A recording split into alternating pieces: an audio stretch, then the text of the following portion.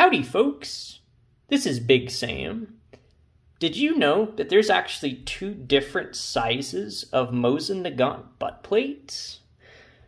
So here on the left, we have what we're going to call on the channel a thin style butt plate. And on the right, we have a thick style. So what's the difference here? Well, the thin butt plate actually corresponds to the 9130 rifle, the Dragoon rifle, the Cossack rifle, the Model 1907 carbine rifle, the M38 carbine, the M44 carbine, and all of its other variants, such as the Chinese Type 53. So all of those would use this style of butt plate, and we're calling this the thin one. Now, the M91 rifle, which was the Russian Army's standard issue infantry rifle during the First World War, would use a thicker style one, which we can see here.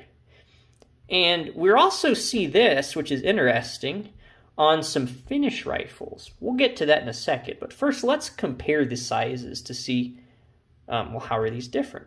So what we can do is take this guy and put him in here. We'll line up this side. We'll look on this side and we can see, oh yeah, there's definitely a difference there. Now, I mentioned that Finland would use this style. Why is that? Well, to understand that, we have to understand Finnish Mosins. And if you haven't already, we have a presentation on the Mosin Nagants that Finland bought. So if you watch that, you might understand this a little bit better. But Finland had a huge abundance of specifically the M91 infantry rifle, not the Dragoon rifle, because they didn't really have many of those. They didn't really buy many of those. And this is back in like the 1920s. The 9130 hadn't come around yet. So they have a bunch of rifles that use this type of butt plate. And thus, they have a bunch of parts and extra stocks for rifles with this type of butt plate. Now, one of the things Finland did was build their own variants, such as the M39 rifle and the M27 rifle. And some of those variants used, a lot of times, cut down M91 stocks. Well, they would cut down the front because the barrels were shorter, but the whole back portion actually remained the same. So a lot of those rifles actually use this thicker style of butt plate. So this is a helpful trick because this style is actually pretty hard to find. And what makes this a little more annoying is the fact that just looking at these, like when they're not together, you may look at one or the other, and depending on how good or bad the pictures are, you may actually have a really hard time just looking at one of these and saying, is this a thin or a thick style butt plate?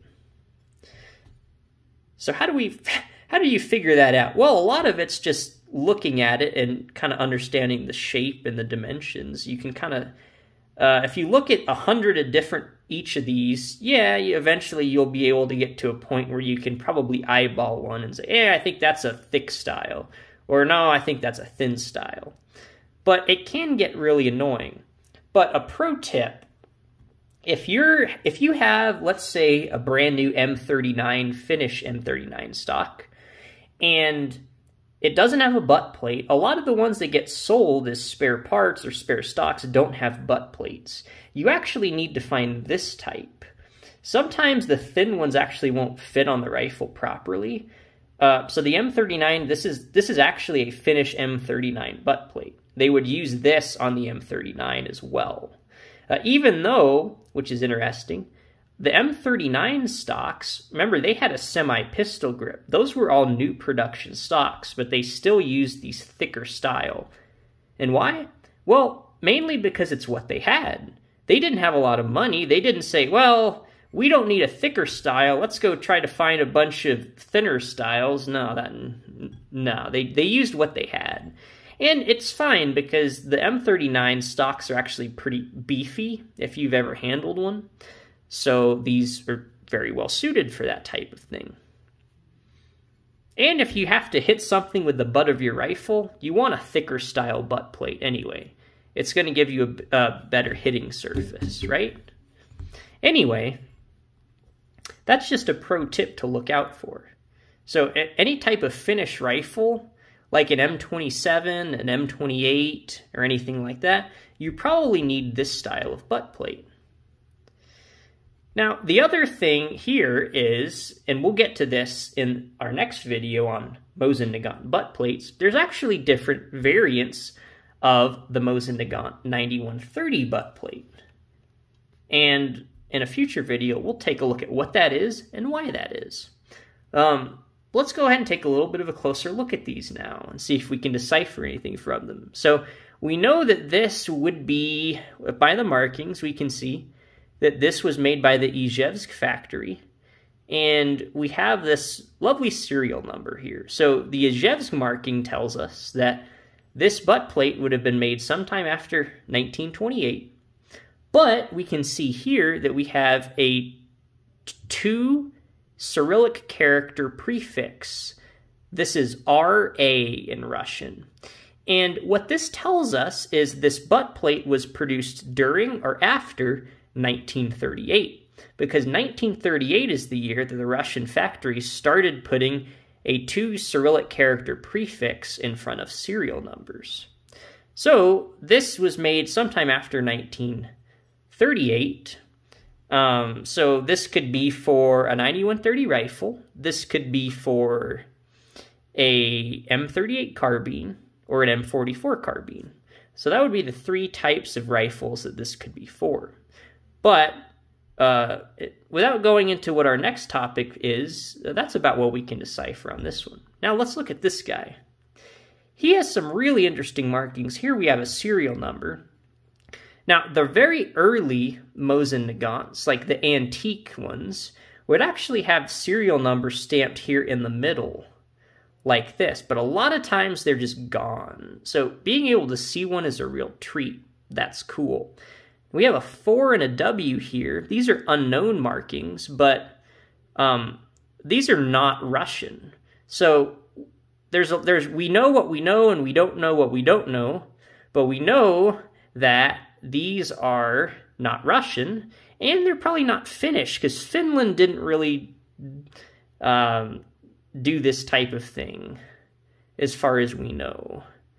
And if we look on the top here, we can see there's our little Tula hammer. So we know this butt plate was definitely produced before 1928, but we know it's much older than that.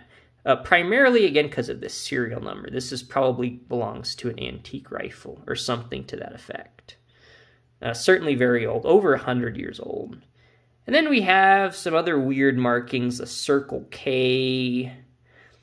Here in America, we have a Circle K gas station. I don't think that's what that indicates, probably. Then there's another little 5 there, and it looks like it could be an I or a T.